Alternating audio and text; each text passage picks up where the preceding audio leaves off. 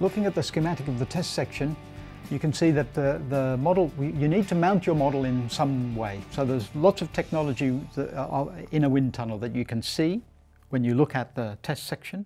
So let's start, for example, with the model motion system. There are lots of different ways of mounting a model in a wind tunnel.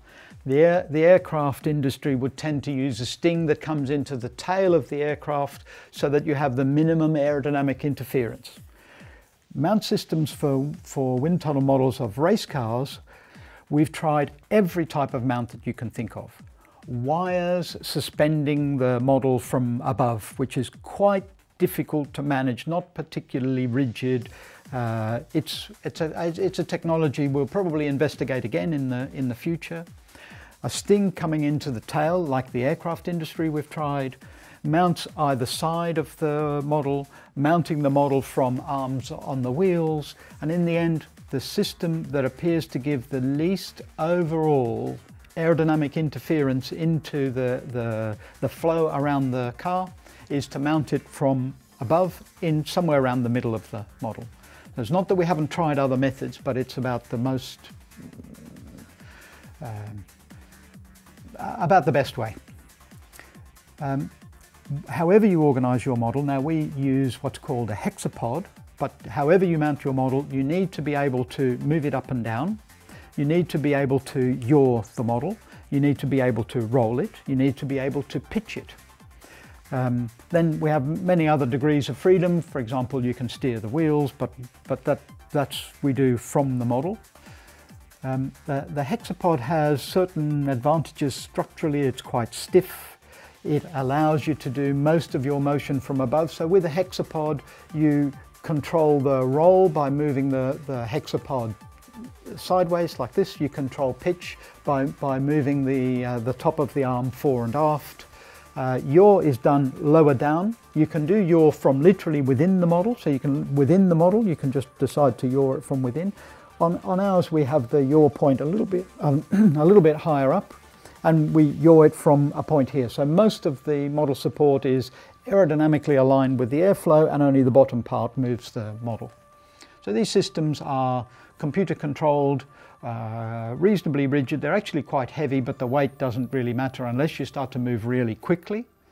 And we move at a controlled pace. We don't move violently, dynamically quickly, but we move continuously and reasonably quickly. We have wheels mounted on our model. I've worked with both wheels mounted on model and wheels remotely mounted on arms, so that the vibration and the inaccuracy, if you like, caused by the vibration of the wheels is not transmitted to the measurement systems on the model. But we found over time that the absolute accuracy of having wheels mounted on the model outweighs the slight measurement repeatability problems you have when the vibration of the rotating wheels just slightly reduces your ability to repeat precisely a test. And that's been achieved through experimentation. You try both systems, you see which gives you the best results. And now there is such importance placed on the aerodynamics of the wheel and how that changes the airflow around the car that you really, I feel, need wheels on the model. The wheels are turned by the rotating belt. The tyres are supplied by Pirelli as part of our contract with them. All teams are supplied by Pirelli with both their race tyres and their model tyres. The model tyres have their own technology.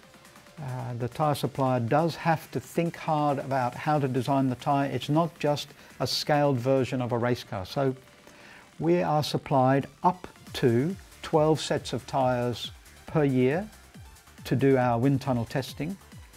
And in the past, when wind tunnel testing was not limited, those tyres would have to do of the order of 50 to 100,000, and some sets would do more than 100,000 kilometres of testing in the wind tunnel. A set of race tyres, a race is 300 kilometres long, and you have to make pit stops. So the longest you're going to do on a set of tyres is just over 200 kilometres, is all a set of race tyres will do. The model tyres have to do, not 100 times, but they have to do a lot. Sorry, not 1,000 times, but nearly. So the tyres have to be different also in their durability, and that means it's quite difficult to simulate exactly what a tyre does on a race car, and that's why Pirelli spend energy designing different model tyres to the tyres that you use on the racetrack. I'm giving the game away now. I'm going to ruin the future of aerodynamics.